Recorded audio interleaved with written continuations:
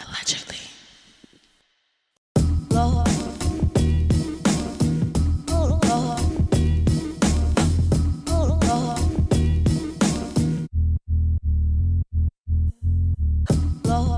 Hello and welcome to another episode of Allegedly NYC. I'm Nomi Ruiz. And I'm Eva Sanjurujo. And we are your go-to boricuas for all the tea, all the time. All the goddamn time. Whether it's hot and steamy. Whether you have to burn your lip, but you still want more. Boring and sloppy. Boring. Oh, that's how I like my men. I like them a little stupid. A little dumb.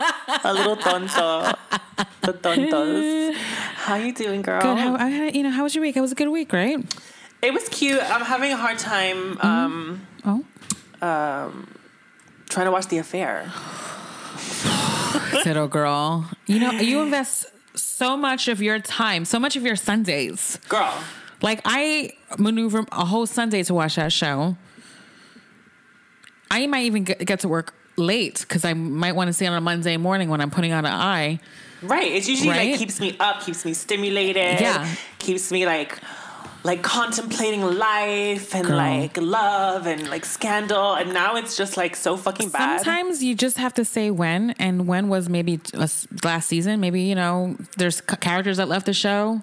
And now it's like, it's not ending well. Girl, you've had so much time. The Affair has become a bore. Every time we text each other, girl, The Affair, and we're like, I'm like, the show. I know we're both confused. I'm like, wait, what's she talking about? No, the show. Like, she's like, girl. Because we have to do that because hashtag like, we've had fun. Was The Affair good? And I'm like, the show? The show? Oh my God, I can't even. Nasty. Oh my God. Another show that I haven't watched, but Ava has been trying to convince me to watch is 90210. Girl, it's hilarious. I can't. Okay, first of all, first episode was like, cringe, yikes. And then it gets like proper funny. Like funny. I can't. First of all, everyone still has like a dollar sign in this, like sticked in the back of their neck. Like it is refreshed. Everyone is well rested except for Gabrielle. Yeah, she kept it real young. Gabrielle Carteris. Yeah, she kept it really real. Okay, well, speaking of her, I just recently was reading an article where she's saying when she was asked to be in the reboot, she said, I didn't want to be an old nerd. She wanted her character to explore her sexuality. Oh, Christ. She says older women at this last stage in their life are looking to explore who they want to be sharing their lives with. And she goes on to say last call is pussy, girls. You're in your late 50s, 60s. You're like, I've been sucking the same dick. Girl. New chapter. New carpet. She says women come to a time in their lives where they raise their kids, they've had their careers, their kids leave home, and they're deciding, am I committing to my relationship? It's been a great ride. Do I want to stay here? Maybe there's something else. See, I'm thinking maybe when I get old, I'll try anal. I'm not even thinking about other sex. I'm like, maybe I should do like one in the butt and one in my pussy. At like 50. At 50. Fuck it. My desire will be different. Oh my God. By then I'm doing the opposite. I'm like, how do I calm myself down? I'm like, how do I amp this up? How do I don't know. Granny porn. Do missionary again. Try missionary. I just want to get off my knees. She better work. Is she still married? I don't know, but she looks good. I mean, she's the only one that kept it real in the face, you know, except for the guys. The guys are all like that show makes me want to go get a fake cheap facelift. Girl, I'm sure we're in Bushwick. There's everyone. Somebody's doing something in a railroad somewhere. It's probably where I saw you can get your eyelash extensions for $30. Girl, Staple them on. They stapled them. Oh my God. Well, this episode is part 1 of a 2-part series. Yes. This first part will focus on disclosure with those who are HIV positive and sexually active. Yes. I was curious to know how people navigate their relationships and sex life when they're aware of their status. Dating, the whole thing. Yeah, it started with like a conversation with a mutual friend of ours who is actually our guest. Yes. Mr. Cyler. My son. Oh, this is Ava's son, This is my son. Yeah, her gay son. My gay son. I didn't have to ruin my pussy for. Genius. Not even a surrogate. Not even a surrogate. I didn't have to pay nobody they just for import this. them. Yeah, I used to across the hall. Yeah, like, hey, need a mom? Here I am. Part 2 will focus on disclosure within the trans community, more specifically with trans women and how we approach telling our partners that we are of trans experience. You know, when's the right time, how to go about it. In some cases, is it even necessary? Yes. Part 1 was previously recorded, so we'll get right into it with our guest. Yes. Cyler, my little muffin. Oh, okay. My little muffin. Stay tuned. Bye-bye. Bye. You're listening to Allegedly NYC. Allegedly. And we are joined by a good friend of Allegedly. Very good friend of ours. Makeup artist extraordinaire, Cyler D. Cyler D. Woo! Welcome to Allegedly. Come close. Yeah. Feel free. Don't be scared of For the me, mic. thank you. Come a little closer. Come a little closer. Thrilled to be here. My gynecologist always says it. She's like, closer. I'm like, and I scoot down. She's like, closer. I'm like, I'm like, now? She's like, closer. Close enough? Well, Cyler, you came into our lives 2 years ago now. 2 years ago. Yeah, 2 years ago now. And where are you from? Austin, Texas. Nice. Sunny Austin. That's where I was living before here. I grew up on the East Coast when I was younger. My stepdad was in the military and we moved all around, but Austin's where I call home now. Oh, that's nice. That's really nice. And now New York, too. I now New York is now home, but when I need to get away from home. Ya. But we have a cute little story because Cyler lived across the hall from me. I did. So And I cute. saw this cute boy. I was like, what's all this? And I was like, good morning. And then was I blasting Drag Race? The thing was that I would come over to your house every single day. Yeah. Or I would come home every single day, and as I was unlocking my front door, I would just hear RuPaul's Drag Race blasting out of your apartment. And all I ever wanted to do was just knock on the door and ask to join, but I also had no idea what I was doing. I mean, it was my very first time to ever really be in New York City. Yeah. And so I didn't know who lived across the hallway at that point. You know, I just wanted to see you in the hallway first. He probably thought there was a bunch of queens in here. A bunch of queens. And you were right. Right, I knew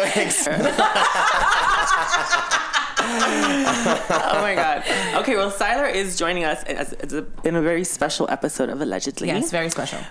This is part 1 of a 2-part series on disclosure, and you actually inspired this topic. Yeah. Because I remember you were very open about your HIV positive status, and I remember we once had a conversation about disclosure where I was talking to you about a situation where I slept with a guy and he was unaware that I was trans, and I just assumed he was that he knew I was because we had a lot of mutual friends and blah blah blah. So we started kikiing about that story and how people sometimes tell me that I shouldn't feel the need to tell people because I'm post-op, and there's all these little nuance politics about disclosure and when's the right time to tell and if it's necessary, and then you sort of related to it with sort of disclosing your HIV status to your partners, and that's how we sort of we got into this conversation. It was such a good convo. I remember it was, and we were damn, we gotta make this part of the podcast. Absolutely. Yeah, the AIDS and HIV community have a long history of being stigmatized by a society that hasn't quite grasped their history along with developments in healthcare.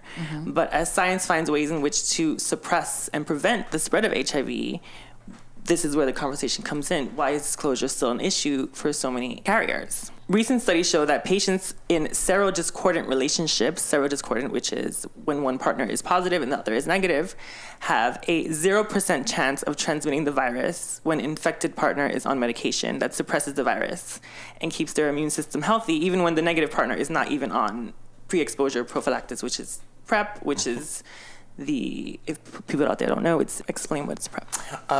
You're taking HIV medication. Technically, it is one of the drugs that is used in a cocktail of different ones to treat HIV, but it is basically a preventative vitamin in a way to not get HIV because it. To dumb it down, this isn't super technical, but HIV medication, basically, one of the things that it does, in addition to help suppress the virus, I should say, is that it almost coats your T cells with a protective coating. So in that way, you're almost taking a vitamin You know, and again, this is very dumbed down. It's not the scientific way to explain that whatsoever. But in a very simplistic way, you're almost taking like a preventative vitamin. It's like birth control for gays. You know? Right on. I'm on it now. Do you have to take it every? Yeah, you take it every day. Take it every day. Yeah. Like it is a birth control. Yeah, it is birth control. Because if you stop taking it, your chances of resistance go up. Well, if you're on medication because you have HIV and you stop taking it, then your eventually your T cell count will go down and the HIV copies in your blood will go up, and they'll take back over your body, and then at that point they will create resistance to the drugs that you've been taking, because that's what they know that they've been fighting against. So now that they've had a second to chill out and reproduce and become better against that drug, they become resistant to it, and then you have to switch your drugs if you want to bring it, if you want to become healthy. And it's just a laundry list of things that you just don't want to have to deal with. And the same thing with PrEP. If you stop taking PrEP, then it's not going to work because it won't be in your system anymore. It metabolizes quite quickly through your blood. And so it's depending on what you're taking. If you have HIV, will stay in your blood a little bit longer, a little bit shorter, but PrEP itself metabolizes quite quickly, and so that means that if you stop taking it, you're not protected. It's only against HIV. It's not herpes. It's not herpes. chlamydia. It's not the herpes. It's not the chlamydia. Just it's not so the clap guys, the people gun. know. It's just for one. Unfortunately, we haven't come up with that one yet. Sign me up. Pull-up method is not. Sign me up when they start doing clinical injections. I sign me up to that too. Yeah, right. Shit. I'm exhausted. Well, I don't want to get it again. We all have to take a shake. Not the 90s, the early 2000s. Right, we all got that shot in the ass. Here's a shake and 2 pills. Yeah, right. Well, I think conversations like this are important because a lot of people are not even educated on healthcare and like preventative measures. It's crazy. Is this I think it has to do with because HIV and AIDS has been so stigmatized. Yes. In 2008, researchers found that the suppression of HIV virus would prevent the spread of HIV, and scientists have supported these claims since 2011, when the National Institute for Health and the Center for Disease Control and Prevention confirmed these studies. But it wasn't until 2017 that this became viable information that health providers began to share with their patients. Even then, there's been a reluctance from providers because of the stigma placed on people living with HIV, a stigma that basically says people with HIV are dangerous and can't be trusted. Because we're sluts. We're sluts. So, why do you think it took so long for this information to get into the hands of the public, even when the community seemed to be aware and practicing viral suppression for years? That is a great question, and I think it all has to boil down to the fact that the people making our healthcare laws are old white men, old white Christian men who have no grasp on the reality of the situation and have no interest in having a grasp on the reality of the situation, because HIV is only something that happens to homo sluts and to drug users. So in their mind, so it becomes, almost, it's just not a priority whatsoever for them to push that through. There's also, and I know sometimes I sound super conspiracy theorist when I say these things, but there's also a lot of money involved in HIV care that Gilead has a iron-fisted patent on. So anything that is going to move forward, it's going to move forward on their dime and on their budget, you know, and they are going to be the ones that help peter that information out. And you also had people like Michael Weinstein, who ran the name escapes me, but he was one of the original people from the AIDS epidemic who started an organization for HIV and AIDS awareness. He publicly came out against PrEP and was a huge dissenter about it because he believed that it would make us more slutty. We would start having more unprotected sex because we finally could, and then it would just be it wouldn't work to help suppress the virus because we would still be having so much of this other sex that we'd be spreading all this other stuff. And again, it's just there's a lot of slut shaming in it. There's a lot of slut shaming. I mean, we live in a puritanical society, so and the fact that a high percentage of people with HIV are people of color, so there's a bit of other types of discrimination that go along with it. 110%. 110%. I was always thinking it's been so easy for me to feel really informed about AIDS and HIV because we live in New York and I have Colin Lord, and I never until now I was doing all this research and I was stopping to think about kids in rural America or in Texas. I always wondered where were you informed about like your health options and like what was it like for you when you were sort of like navigating your way through this process? Well, the PrEP became like available as like a something that people actually were, you know, like as if something being advertised as like a, you know, preventative measure. Right. The year I got HIV, actually, so like I got it and then PrEP came out as like a, you know, publicly, which I guess they've been doing a lot of trials that I think I had maybe been.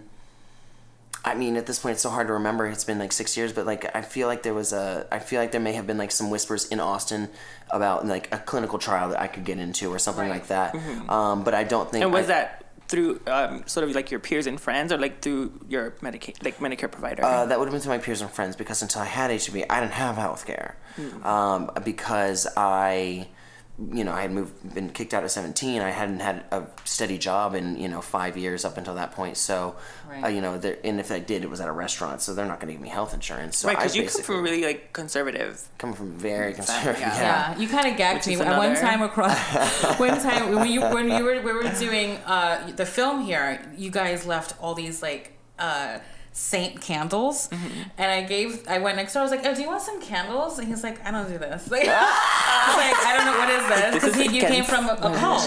I did. I was raised in this evangelical cult. Oh my god! Yeah. In the 6th like, who are these people? That's like a whole other. That's we need to get into that separately. Yeah. But you know, that also informed a lot of the decisions that I made as an adult, where I was so suppressed growing up in this religious, cultish environment that. When I finally was on my own, I tend to be the type to always seek out new information anyways, and you know, and I was also I wasn't non-discriminatory when it came to other people with HIV. So if they had HIV, I wasn't necessarily, that didn't like immediately scare me away, because by this point, you know, there was some research going on, as we knew. It just wasn't very well known, and the people that knew about it were the people with HIV. Right. So I remember the first time that it came up in my in my line of view was when I was hooking up with someone. I was gonna hook up with someone. He was on Grindr, and he was explaining the science of it behind me, and then that's when I went and started doing my own research and found out about it. But by that point, it was, you know, all too late. When life gives you AIDS, make lemonades. So, oh my god! you would. You That's probably a t-shirt. Yeah, right. We found our slogan. I remember one time we were opening mail here. It was like insurance mail, and you're like, "Oh my god, I just got insurance." Like, but AIDS is the best thing that's ever happened to me. Honestly. He's like, I probably have insurance. No, and I think that in the spirit of learning and verbiage, I guess, AIDS is really only what happens when you get when your T cell drops below 200. Yes, so we're talking about HIV. Yeah, so up until that point, and after that point, you only have HIV. But when you have AIDS, you're that means that you've dropped into a very high risk pool of blood work and whatnot. So, but you know, honestly, I feel like the best way to try to get through some of the stigma a lot of times is, you know, through humor, because if you can't laugh at it, you can't be comfortable around it. You know what I mean? That's true. That's and so you'd true. never guess that I was middle-aged. So I'm not an ageist. I know I look good for my AIDS. So. Why do you look good for your AIDS? Oh my god. Well, yeah. We were so nervous about this as being serious, and now we're having a good time. I know, yeah. And that's the thing, is that it is, at the end of the day, it is a very serious conversation, because it's something that affects all of our lives. But the reality of it is that it is, you know, like, there's humor in everything, and again, I think that if you can laugh at something, then you can at least approach it a little bit more comfortably. Yes. And that's calmly. And calmly, exactly, and much more calmly. Yeah. Keep them laughing, and you know, it all works out. So I try to. Either way, whatever helps the conversation. Yes, exactly. I think it's really important for everyone to definitely sort of have more of these conversations. Yeah. I wanted to talk a bit about the criminalization of HIV. I think what has actually fueled the stigmatization of HIV has been the laws which have criminalized HIV since the 90s, when the HIV epidemic first paralyzed communities across the country.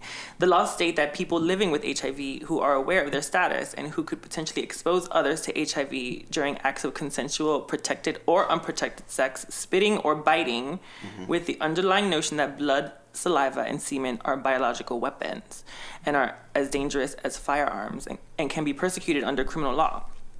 In 24 states, laws require people who are aware of their status to disclose to sexual partners, and 14 states require disclosure to needle-sharing partners. Between 2008 and 2016, there have been 279 reported persecution cases. A 20-year-old man in New Jersey was sentenced to 4 years for having sexual relations with 2 women without disclosing his status, and in Iowa, a 34-year-old person living with HIV was convicted of knowingly spreading HIV and for reckless exposure of a contagious disease, although he did not infect the others.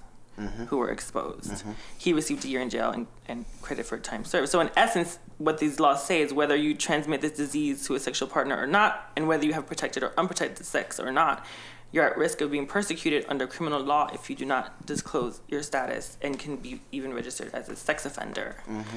And these laws don't really take into account the developments with science and medicines that have now cause people to be HIV sort of undetectable. This is undetectable, untransmittable thing going on. So I'm curious what you think about that level of disclosure, and is that something you think about when you have partners, or what's like, how does that affect you in thinking about the way it's been criminalized? Well, the criminalization of it does, and I believe even in New York City, it does require. It tends to be worded in a way that says, you know, a chance of passing along to someone or infecting them. Yeah. And technically, I can't do that. So, so it's a very gray area at the moment because, as you said, most of those laws were written back in the 90s. And a lot of those laws were also written because some states had thought that because of the federal mandate that was attached to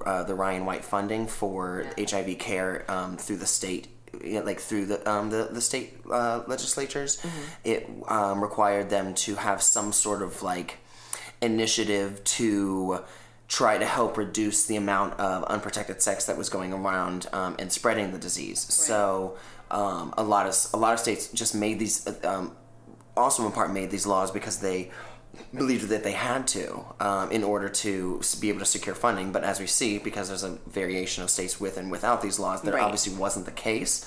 But then again, a lot of these were also very conservative states. And so as far as like the criminalization and like how that affects my disclosure to my partners, my disclosure actually, like, criminalization has never really even honestly entered my mind. Mostly because the people with whom I am having sex almost always already know beforehand, because typically we're probably meeting online, and if we're meeting in a bar and we're about to go home, then I'll probably tell you like right then, so I can just chill with my friends at the bar in case it is a problem, or I can like bounce and go home and ride. But the disclosure part of it is always a if it's not a prerequisite on your profile for you to know or to not know what my status is, then the disclosure can always be really difficult. Honestly, the disclosure itself for me has always been more of an emotionally like moral issue rather than a moral like a legal moral issue, because like legally. Oh wait! You're gonna press charges against me because you had sex with me and I happen to have HIV, but you can't get it. Let me ask you a question though. Like, let's say you wanted to be, like, you yourself wanted to, if it's wham bam thank you ma'am whatever, you always fuck for the best. You hope for the best. Like, right, exactly. Fuck for the best. Yeah, fuck for the best. that's my new tagline. Fuck for the best. Fuck for the best. Yeah. But I'm just, my question to you is, let's say you're intimate with somebody, you haven't really told them, but like you know, I'm like, this guy, I think there's something there. Like, I think I want to be, like, I want to try this out. And you haven't told him yet. And when would be the time to say, so, I have HIV. I'm not detectable. Like, I'm just want to let you know if we're going to move any further. I want to be open and honest with you. Like, when does that come in? And if you want to start courting somebody? Well, last time apparently on the ferry back from fucking Jacob Reese Islands, Jacob Reese Beach, right? No, so it's interesting because I just went through this exact experience a week ago. So I had been, seeing someone, you know, like just very lightly dating. Okay. He actually has me on a super fucking slow burn, which has been really hot, but also at the same time, I'm kind of like, this mama clock, this baby clock's ticking. Like, I don't have much time left. Yeah. But he's been. I'm bored. Yeah. Show me that really work. Show me that dick. Yeah. Oh my god, just show me the fucking dick. I don't have a lot of time here. Yeah. And there are boys waiting, like, for an it's answer. summertime. It's summertime. Thank you. It's tank tops. It's tank tops, you know. And what's worse about it is that it's coming into cuffing season, so I need to see the dick soon to see if it's worth getting on the train for. Right. You know, summer was like, you know, that's when you like audition in the summer. Exactly. You audition in the summer. We give callbacks in the winter. Exactly. Yeah. Once we see that first leaf fall, we start sending out notices. Yeah, I'm like, God, I know. I looked around and all of a sudden the leaves are all on the ground. I'm like, oh my God, stop. It's happening. What the fuck is going on? So for me, when it comes into being intimate, that's when I say it's more of an emotionally moral thing for me because, you know, I am a really good judge of character, so most of the time, too, if I've met you and we've met through friends, and then you're like, hey, would you want to hang out sometime? I'm like, sure, let's go hang out. We go have drinks. It goes really well. And then all of a sudden, you know, we're on another date, and that one's going really well. And by this point, I'm like, okay, we're like 2 dates into this. Like, and then we go on to maybe a third date, and that goes really well, too. And you know, maybe you come to a party with me, and you meet a bunch of my friends, and then I end up meeting some of your friends because we go to a party that you want to go to. So, like, by this point, we've now been on, like, 6 dates where I'm not necessarily trying to like ruin the mood potentially with the fun that we're having. Right. But at the same time, also getting to the point where I'm like, all right, cool. Well, I've made a lot of time for you, which means that I clearly see something here. And by this point, I would hope that I have a good enough read of this person to know how they would probably react. Right. And I do. And have you been intimate with them at this point? I have not been intimate with this person at this point. We've made out, and that's it. Mm-hmm. We've made out a lot, and that, you know, I've actually been like left on the train, you know, like right at the moment when you think they're gonna come home with you, all of a sudden he like gives you a kiss and then jumps off the train. It's like, okay, I'll see you later. So I'm like, cute. right, exactly. I'm kind of into that. That's so courting. It was, and like the second and third and fourth time that was cute, and the fifth time it was like, slap my dick. Let me touch that dick. Yeah, what's going on? What am I working with? What am I working with? Exactly. But yeah, and is this going to be good enough to be in an exclusive relationship or not? Right? No, but which is tricky because for me, part of knowing that is being intimate. Exactly. Right. Where you're like, I really don't know if you're a keeper unless unless I know if we're sexually compatible enough that, that I can wake up next to you and have sex with you. Right. You know, because a majority of the people that I have the best sex of my life with are people that I would never want to date.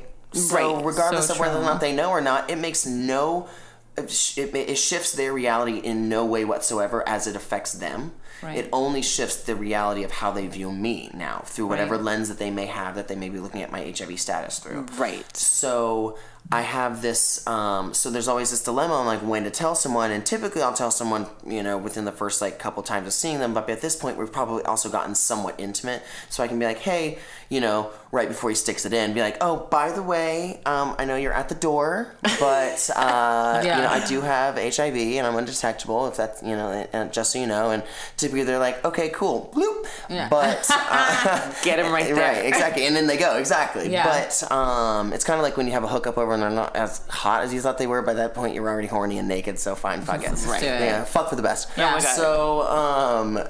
So, you know, or I might tell them, you know, over text message, especially if I think they'll probably take it pretty cool. I might just like keep it to a text message because it's like whatever. At this point, for me, does that feel safer? Like for me, when I tell a guy my tea, I usually like to do it over. Because you never know how someone's going to react. Someone's going to react, and you can always so you have that same think out your messages a lot better than you can say them in person in that moment. Yes. Right. And so you're good at that. What? With a very informative text message. Yes. Thank you. Thank you. I remember you. I used him for that. Remember? That's right. She CC'd. I got was it? I don't know. Not gonna read. It was gonorrhea. Was it gonorrhea? Yes. I got gonorrhea, and I was Yeah, I remember. So I was like, "Can you help me write a text?" Yeah, a very responsible text. A very responsible text that was not apologizing for the fact that I have gonorrhea, because guess what? No. You had it too, and he probably gave it to me. Yeah, he did give it to me. Yeah, exactly. He gave it to me. So it's like, she basically copy pasted. I did. I copy pasted, and he wrote back, "That must have been a very hard text to write." And I was like, "You were like." Yeah. You're so accurate. You're gagging me right now. Oh my god. He's like, "Thank you for telling me. That one must have been very hard for you to text." And then in that moment, you're like, "Well, I still don't honestly know how you feel about it." Oh, it took him forever to finally get the test, and she's like, "So you want a bone?" Yeah, exactly. I was like, "You know what? In 7 days, you could bone." Right. 7 days. Right. Go get treated now so we can link up. So a lot of times it's over a text message. It's way easier. It's way quicker. It's way more painless. I can be a lot more like logistical info while also being soft about it. Be like, "Hey, just so you know, I'm HIV positive, detectable, what's your status?" Or I'll be like, "Hey, when's the last time you got tested? What's your status?" I'll straight up ask them, because now I'm forcing you to tell me so that I can give you an answer back. Right. And also, at the end of the day, if we have sex and you didn't ask me, that is your own fucking fault.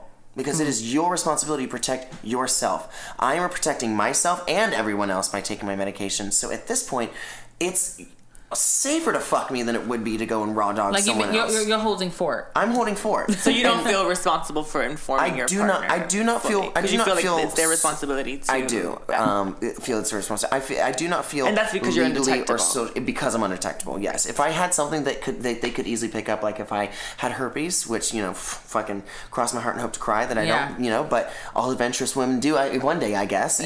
So if I had herpes or HPV, or it's a blessing. Yeah, exactly. It's a blessing that I don't have it yet. We're on candles. Exactly. We lit some candles, right, to ward off the HPV. But, or HPV or, herpes, like, if I had something that... Everybody has HPV. Everybody has HPV. Exactly. If you don't have HPV, you're nobody. I don't want to fuck you. I think is cool for people to know is that... Because I've been in situations where guys have been like, "I have herpes. I need to tell you this before." Right. And I'm like, "Oh, thank you so much." It's almost like... It's not as bad as you think, and it's almost like a type of intimacy. I feel like when you're in that moment, when you're vulnerable and you're sort of disclosing this thing super honest. That's really personal, and they can see that maybe you're very vulnerable and very like. I think a part of that actually connects you more with a partner. I 110% agree. There have been times when I have. Because I think for me, I guess the fantasy for me is always, if I'm gonna tell you and it's in person and it's in an intimate, vulnerable moment, the fantasy is that you're gonna be like, "Oh wow, me too." Right. And then we're gonna fall in love and we're gonna get married right there on the bed. Oh my god, yeah. You're gonna put the cock ring on her and it'll be there forever. God. You have a summer share on Fire Island. Exactly. You're right. It just pops up on your email. Yeah. Right. But the reality is that it's more of like an 80-20 sometimes. I would say. Complex. But But in New York City especially, I find that it is almost, in a way, it's almost like they prefer me to have it, because then they know exactly what I've got. They know that I'm seeing a doctor every three months at least. I go to my doctor every month just for an STD check, even if I hadn't had sex. Right, because that's a part of it. It's like a trust aspect where then they have to trust that you're taking your medications regularly, that you're taking care of your health. So like I think when you do disclose, they have a bit more of like a trust that you are on top of it. Wow, this person's not trying to fuck me over. Right. And the end of the story with this boy that I just told is that he we went on all 5 or 6 or 7 dates by this point. We've hung out a lot. That's a lot. A lot. So it's a little excessive.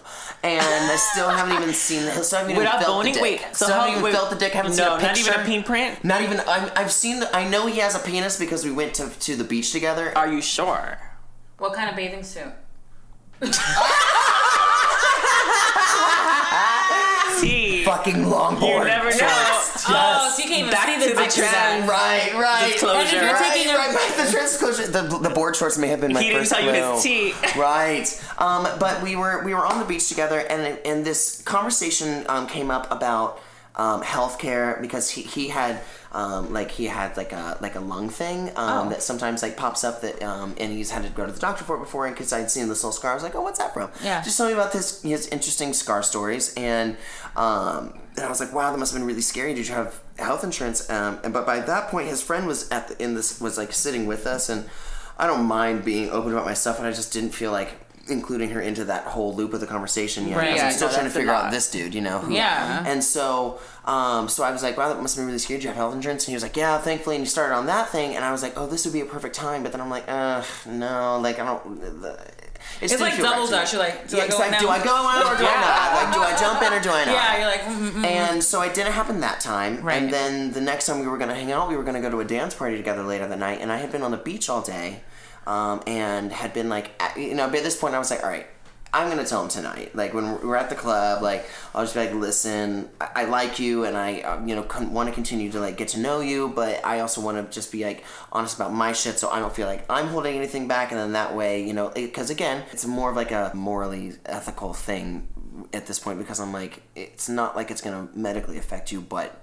You know, the ethics of why didn't you tell me sooner? But some people don't understand that. Some people don't even know that. Exactly. It's still to this day, which is because I feel we're informed. So, but we're living a little bit of a bubble because we live in so much of a bubble. There is so much information and just like that is both withheld and also just not like available in so much of this country. And like going back to the stigma, you know, people scare the shit out of us with AIDS. And actually, obviously, because so much crazy shit happened, we all have lost somebody. Well, it was scary. And it was so scary with the imagery and, like, movies and studies and, like, the whole Reagan era, like, not doing anything. And people just dropping like flies. Yes. So... people still have that. It's like, you know... trauma. It's trauma. It is a little trauma. And collective trauma, too, which is even more powerful sometimes. Exactly. So it's... And it's tricky because it's mixed with discrimination because it affects the queer community. So it's like, very much you know, people treat... You know, and disproportionately people of color. So like queer people of color, like that's the zenith of it. You know? So it's a lot. It's very nuanced, the discrimination. Yeah. But eventually I ended up telling him over text message on the ferry back because I was like, you know what, if I'm gonna tell him now so he just doesn't show up if that's a thing for him, and it'll also give him like maybe time to just like react himself because you know, like wrapped in all this, he's kind of he seems like a bit green in the New York queer world, and you know, just kind of discovering who he is himself. So I'm like, this may be. Like, and he's met me at Peak Cyler. Like, I was in a little mini skirt and a crop top when he first met me on the subway station. Oh my god, it's so cute! Yeah, so like, I've already been like, I love your Britney Spears look. Thank you. You wore it to I did. Oh yeah, you did see it. Yeah. Oh my god, oops, I did. Whatever. It was definitely the oops look, and so I've been at Peak Cyler already, so it's not like I've been holding back on how, you know, extra I can be, but this I know can be a little scary for people, and I'm not unaware of that fact. And so I was like, you know, let me not dump this on him in person where he thinks he has to react a certain way. So I texted him and I was just like, hey, just so you know, been looking for the right time to bring this up, but it never is. So here it is. I have HIV. I've had it for 6 years now. I'm perfectly healthy and I'm undetectable. You know, which means I'm untransmittable. I was kind of including information that he may already know, but chances are he may not. Yeah, we can't because assume that. Because we have no idea. We can't assume that because some people really still don't know. Have no idea. Like the moms of like people my mom's age don't know. They don't know that. They don't know that shit. You know, my mom lost her cousin to AIDS in the early 90s. Wow. Early 90s. So, you know, she it was very quick. She's very quick. Yeah. Trauma. But I don't think and that's not something she thinks about, but I don't think she's aware of for sure. the medical and the science of it all, you know. A lot of people don't. A lot of people don't. You can't know what you don't know. Exactly. And so what did he have to say? He texted, at first it was just like it was just like no answer for like 5 minutes, and I'm like, the bubbles, clenching up. There wasn't even a bubble. Oh, no bubble. There wasn't even a bubble. So you're white. You're like, you have that shit on. Yeah, I'm like knuckles white. And then he texts me back and is. And he texted me and he said, it said, thank you for, like, basically it was like, thank you for, thank you for telling me this. I'm sure that or like, it was basically like, thank you for telling me this because I'm sure it was not easy whatsoever to say. And, you know, he's like, I like you regardless and you're very special to me, even the short time that I've known you. But I was like, the wording of it was still rather ambiguous of whether or not it was like a let's move forward with getting to know each other or like let's just be friends. Or I'll see you tonight. Well, that's where it's better to say in person, I guess. Exactly. That's the one thing because you can't get the tone. Because you can't get the tone, exactly. Right. But then he sent a follow-up message that was like that said, naturally, I'm curious and would love to know more details, but because I had said in my message, like, I'm happy to answer any awkward or weird questions without any judgment that you may have, but, that's I don't have any secrets, but I do have HIV. So, you said it so glamorous. I know, right? It's like, these have always brought me luck. Welcome to HIV ASMR.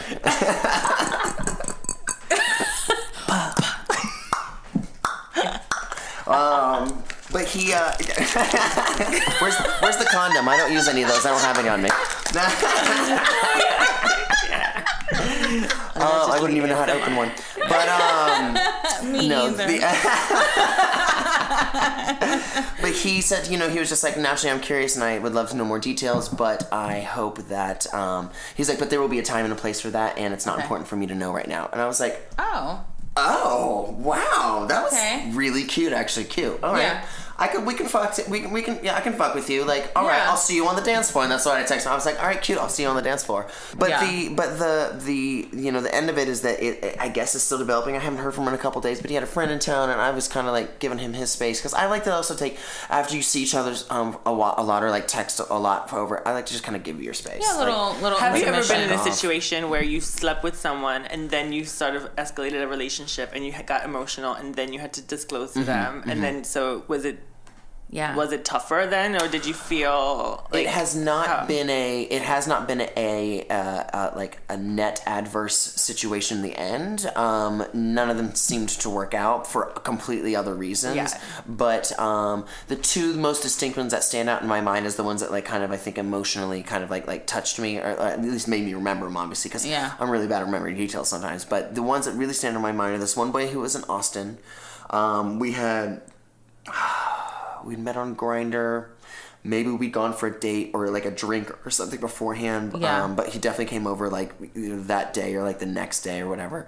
And we hooked up and incredible sex. Yeah. But I didn't tell him. And we used a condom. So at that point, I'm like doubly out of the game. I'm like, you know what? I didn't have to technically tell you in the first place. No, I doubly don't have to. See, that's the thing with the criminalization that I just found out was that they criminalize it whether or not you use protection or not. We're not, right? Yeah. I didn't know that detail. Oh, that's just ridiculous. That's just ridiculous. It's like that was shocking because it's like for me, if we're wearing a condom, then it's like we're cool. We're cool. We don't need to have those awkward conversations. Exactly. Yeah. It's like it's fine if we do. It's fine if we don't because we're making an adult choice to have protected sex. Right. So it's like.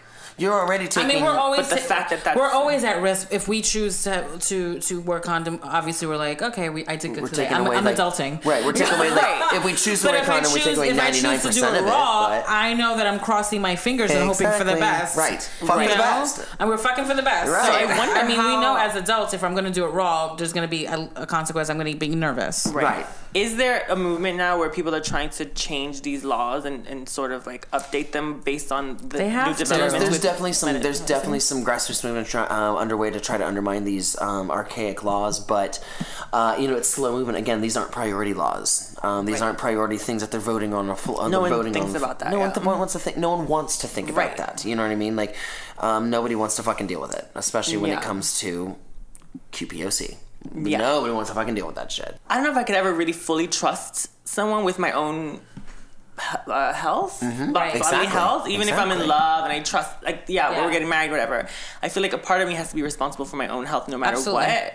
Yeah, so that's why no one else is gonna look out for that for you. No. And that's why I think PrEP is such a cool thing now that not a lot of people are aware of. And I think a lot of responsible to do. I also think a lot of people outside of the queer community don't think about it either. Like a lot of girls, and they don't, and they finally. Here's my thing, because when I first started seeing the PrEP ads, they were only showing queer and trans, and then finally, just recently, I'm like, finally, a fucking straight couple. Like, it's not just for the queer community. No, it's for anybody who is just out there having sex. Yeah. And like I kind of thought they were. I'm like, why are you only showing like the LGBTQ community where straight people should be taking this shit too? Yeah. Yep. I always thought that if I were to be like really into someone or being really intimate with someone and really connected with someone, even if they were to disclose to me that they were HIV positive, it wouldn't change my feelings, and I don't think it would change my connection with them or my like, I would not stop pursuing a relationship with them. Well, I mean, people have a lot of preconceived ideas and ways of thinking of things that can be very hard to break out of. Yeah. But it was never a thing for me. Like, if someone had HIV, I wasn't necessarily... That didn't turn me off.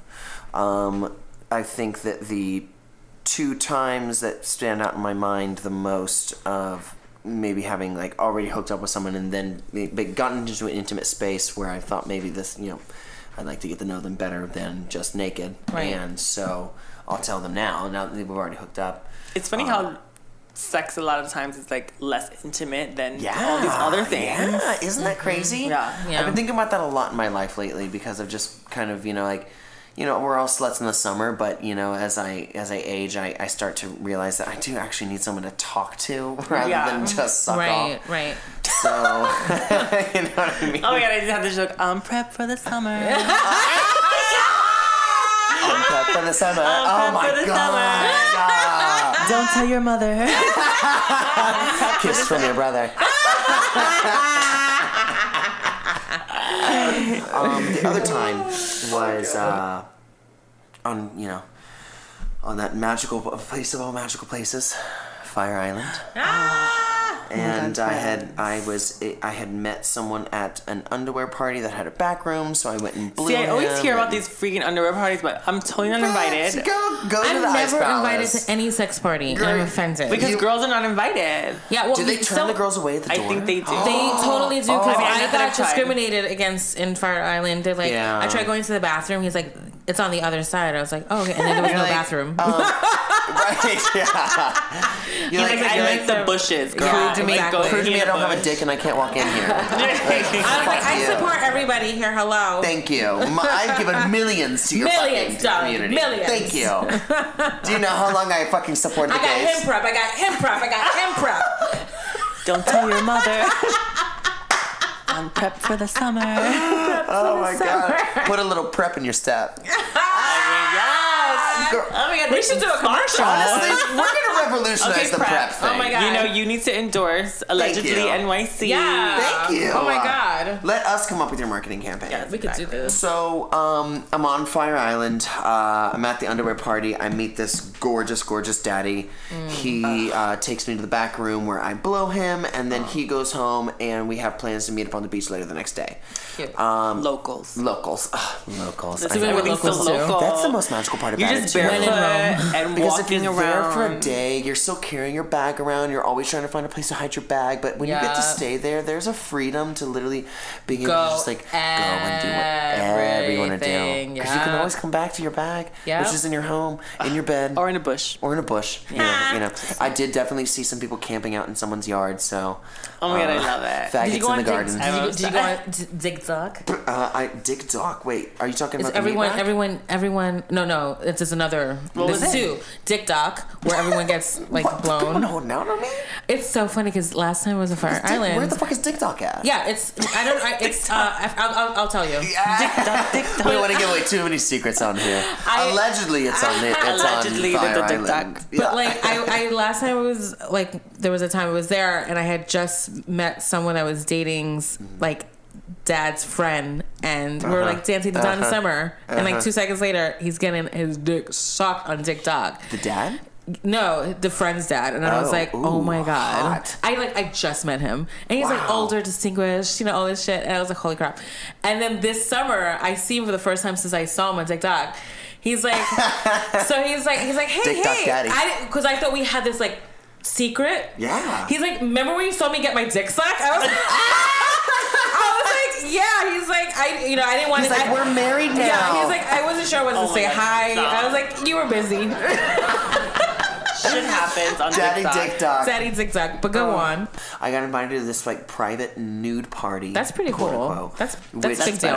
Where you had to go and your door fee was a donation to to one of the AIDS charities in the city. Cute. Yeah, actually, I think it was like a youth outreach AIDS charity. Yeah, so amazing, right?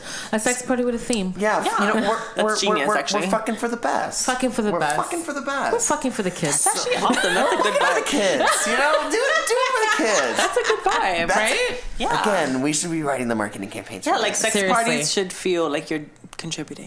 Yeah, it's like you're giving more than just a load. Set it in my mouth. Yeah. Exactly. Give loads of help to someone else. I swallowed for this cause. I swallowed so you could have health care. So anyways, I see my daddy on the beach, and we have plans to meet up again the next day on the beach, maybe.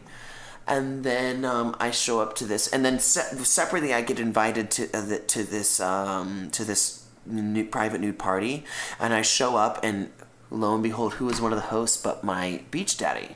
Shut up. Yes. So he and I like have this beautiful moment there at the sex party. This really beautiful intimate moment. We have sex together. We're the first people that we each other fucked. And for the night. Yeah, exactly.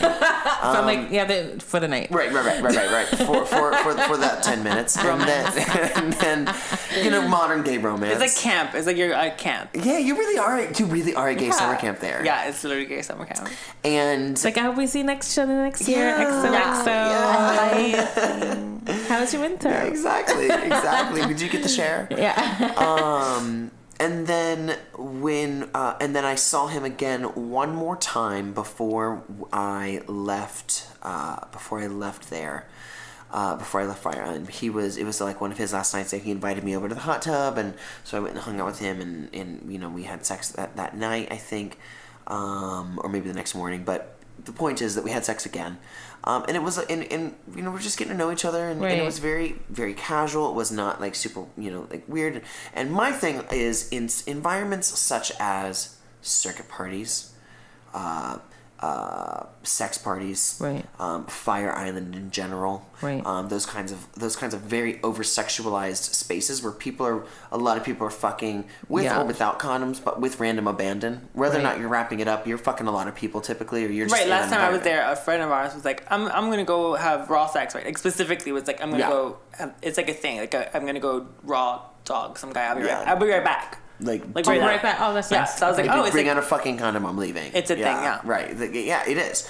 And so the thing is that in those environments, I do not feel any social responsibility on my end for your feelings or for your own like for your feelings or for your own insecurities or hang-ups about HIV. Like that's your shit, and if you're worried about it, you can fucking ask me. I'm not gonna tattoo it on my ass. So do you feel cheek. like there's almost like an unspoken like kind of agreement in those environments where it's like many of us may or may not be have exposed to HIV, and we're agreeing to like, or is it like a trust thing where it's like, okay, we trust that people are either not if it's undetectable. a sex party, like, and everyone's so open, they're ready to bone and have a good time.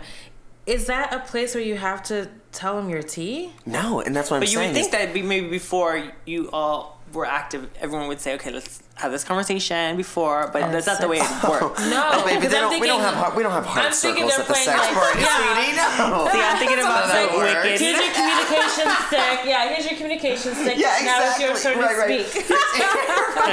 But like, I'm thinking like, as soon as you go in there, you're listening to Junior Vasquez in 2.2 seconds. You're putting your panties at the door, and you're getting already. Right, but I mean, a lot of it is just you're just assuming. You're assuming, and a lot of it is assumption, which is a huge part of the reason. Which is not really communicating. It's not communicating, and it's another reason why these situations can be dangerous for people that aren't taking their own precautions to protect themselves, because you can't expect someone else to protect you.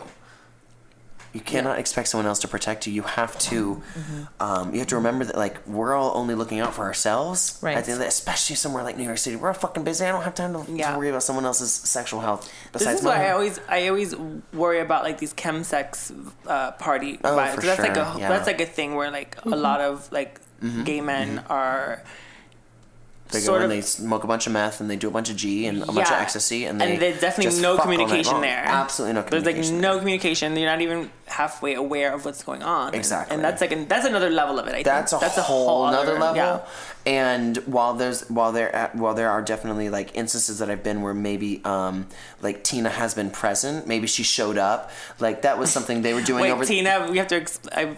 Maybe some of our viewers doesn't know who Tina is. Who is Tina? Tina's this girl. I don't really hang out with her. I don't really like her very much, but she comes around to some of these parties that I'm at. And no, Tina is just a euphemism for meth in the gay community. Oh, yeah. Tina. Yeah. Like Kitty. Like Kitty, exactly. Like Kitty or Molly, you know, like our friend Molly or like, you know, our friend Kitty. Tina. She sounds messy. She's a little messy. She gets a little messy. Yeah. You can but she loves her rosé. She loves her rosé and she loves her meth. Yes, she does. Yes, she does. She gets a little turnt. And but you know, so in those situations, that's a whole nother level. And those are very dangerous situations because you, like you said, you know, you're unaware of what's even reality is at that point in certain circumstances. But you know, at the same time, there's also the same level of base assumption goes into those parties as it does into, you know, a more tame sex party where it's, I'm going to assume that if you have something you can pass to me, I hope you wouldn't be here, even though that's not really like realistic. We can't expect. But do you think to do this that, lack of communication has something to do with like? I feel like a lot of times men are afraid to be vulnerable and intimate with other men in not sexually, but I mean like verbally, emotionally. Mm-hmm. So do you think like this lack of communication has something to do with men being afraid of being intimate with other men on that level? Like, is there like this fear of like communicating and connecting with another man emotionally and being vulnerable, where it's like you don't? Absolutely, and especially in an environment where, you know, at a sex party, for example, I don't want to say something that might make this hot guy not want to fuck me. Like, I don't want to kill the mood. I don't want to kill the fucking mood. We're all here but to I get also banged, want to like protect but I also myself. want to protect myself. So it's like, right. And there are certain sex parties. Well, can I ask you a question? Like in a sex party, you could choose whether to wear a condom or not, right? Yeah, so like absolutely. if you just chose to wear a condom the whole night, that's just your thing. That's one. But maybe thing that's off your also list. like a stigma within that community where it's like, oh, you want to wear a condom, you're kind of like a pussy. And it very much there is a little bit of almost like a reverse stigma now that I've noticed, not against me, but like that I've noticed people have told me about, like where people you know, almost not wanting raw sex, especially online, like having it in your profile being like no bareback sex, like is actually like stigmatizes them in a way that, like, you know, or so people that are like looking for the same way that like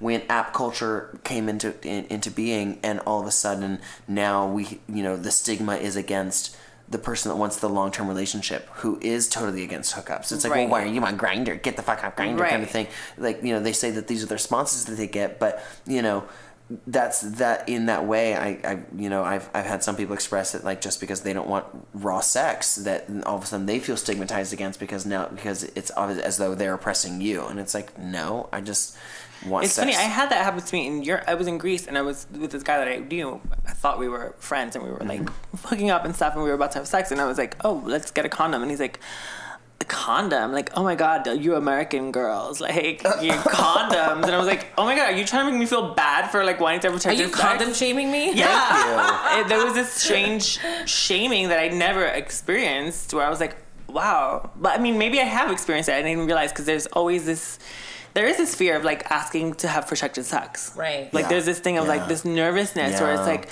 oh my god, I'm gonna kill the mood, I'm gonna kill the vibe, or it's just like, they're gonna think that I maybe like, some sort of or God forbid a girl actually has a condom in her purse. Right. They think they're like, oh wow, you have condoms. Like, it's like this all. There are so many levels of like. No, you're right. Stigma. You're so right. Yeah. And I think that there, you know, like, if anything, it shows us that it's really dumb to assume that someone's, if they've got something, they're just gonna stay home and not go to the sex party. You know, like, I don't know what their tea is. They could have literally anything, but at the same time, you know, that also, I think, factors into the fact that the overall air is that they don't care. And it's not even that they don't care; it's that they, they assume that they're protecting themselves. You know also, what I mean? sex is something that's like people grab a condom and put it on, and then we fuck, and that's cool. Do whatever. Like, do I enjoy it as much? No, no one does. Like, everyone likes macaroni and cheese, and nobody likes condoms. Like, that's just like laws of the universe. But I fucking hate condoms. I fucking hate condoms, and I fucking love mac and cheese. But at the end of the day, regardless of whether or not you grab that condom, you have made a decision in your own head of how you're going to go through your own night and how that's going to play out in your own sexual health. Right. When you go to the doctor in 2 weeks for your regular checkup and she says you have gonorrhea, you're like, oh, damn it. Yeah. Well, thank you for coming and talking to us so intimately, Cyler. That was great. Absolutely. You really... Is there anything, what advice would you give, like, young, like, queer kids now that are, like, learning about? If you are newly positive, the best thing I have to tell you is that... and because this is what I have had to tell myself sometimes every single day, is that you are still beautiful, and people will still love you. This will definitely show you who is true in your life, but also realize that, the true people will stick with you. And you will have sex again. I promise. Yes. Like, someone's gonna... Believe me, really hot... The hottest people I know have HIV. The hottest people I know have HIV. Practically all have HIV. I feel like at this point, this is where it ties into the other conversation about disclosure with, like, the trans thing. I feel like when you do disclose, and if someone is, like, who was into you before is suddenly not, it's almost like a bit of... You're transphobic because you have this, like, preconceived notion of what a trans person is, and so you've suddenly turned me into a freak, which I'm not, which I'm the same person you, like, just slept with. Exactly. So I feel like that's where the bridges kind of cross, where it's like when you disclose your status, and if you are undetectable, I think at this point in time we should all be informed enough to not, like, treat someone as if they're a freak or, like, something, like, make them feel ostracized. Something dangerous, or dangerous, or like the criminalization says, like, a biological weapon. It's like the times have changed, and I think people need to educate themselves enough to even be able to have partners who are HIV positive and not feel that fear or feel that, like, 1990 vibe. It's like, girl, let's move on. Let's evolve. And my other last word is fucking never say you're sorry for it. It is. I know sometimes it is easy when I'm disclosing something, especially someone that I think may have a weirdness about it or may not know how to take it, and I'm just, I'm really nervous. Like, is to be like, is to almost apologetically tell them that you have HIV, but don't you dare fucking apologize for it, right? Because it is not your fucking fault, and it is not their fucking fault, and they don't have any control over you, or and have no guilt to put on you, and people will want to put guilt onto you because you're the easy scapegoat. But remember, you do not have anything to be sorry for, and don't you ever dare fucking apologize to someone for it. Damn right. Exactly. Yeah, and if people are like that, you don't want them in your life anyway. If you don't want, fuck them. You don't want those motherfuckers in your life anyway. You know what? The dick is bad anyways. So that dick is tainted. That dick is tainted. He's negative.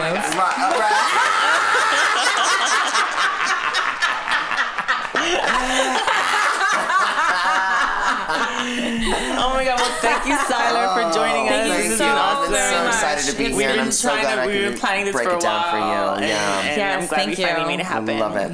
Love you girls. Yes, love you too, baby. So on that note, don't forget to email us, Twitter us, subscribe, slip into my DM. Yes, touch that dirty purple button on your iPhone that says. And now, because now I have an Android, so you have to find us on SoundCloud, I guess. We're gonna try to get on Spotify. I'm gonna work it out, but that's right. Okay, cool. Yeah. So iTunes, all that good stuff, and allegedly NYC@gmail.com. Yeah, write us. And if you have if you want to send Cyler some love letters, because he's really gorgeous. Everyone wants to bone Cyler. Everyone wants to bone Cyler. If you want to send me some love letters, flood the DMs. Yes. I'm looking to be flooded. Oh my god, what's yours? Do you want to, like, give out your... Oh, it's Cyler Says. That's CYLER SAYS. You have a good... You know what? He has a good voice. You give really good Instagram. I hate that we didn't have time to include this into the whole discussion too, but like the fact that Pose has so heavily laid on the entire like telling everyone like the HIV disclosure thing. Oh my god! Yes. As I was watching that, I'm jaw dropped. Really? I was like, this is on television. Yes. Oh right. Oh my god! Yeah, Pose has really changed the game. Pose has really changed the fucking game. And I was actually laying with someone watching Pose, and they knew I had HIV, and when Pray Tell was like was on the date when he tells. Oh my god! And they kissed at the house. Huge spoiler, obviously. In the but scene. If you haven't seen it, like if we you don't. haven't We're seen not it, talking then I don't about want you to fucking talk to me anyway. Do not slide in my DMs if you haven't seen Pose. Pose is really important show right now. Yes, it is. That's cool. Well, take us away on our. You know how we always end these show with a little bit of freestyle. Just a little bit of freestyle. We're New Yorkers to the core. Goes a long way. A long way. So this one sounds like a fire hydrant on. Which we used to call a pump. A pump. Girl, we're gonna walk by the pump. Oh my god, you wanna go play in the pump? You wanna play in the pump? Let's go play in the pump. This reminds me of summertime in the pump. It's a total summertime in the pump. She got that curly wet hair on. Oh my god, what is this? Wait, what are we about to We're just giving you fantasy. Okay, this is Buffy. And it's Give Me a Reason. Oh my god, here we go. All right, see you next time. Bye, kids. You're listening to Allegedly NYC. Allegedly.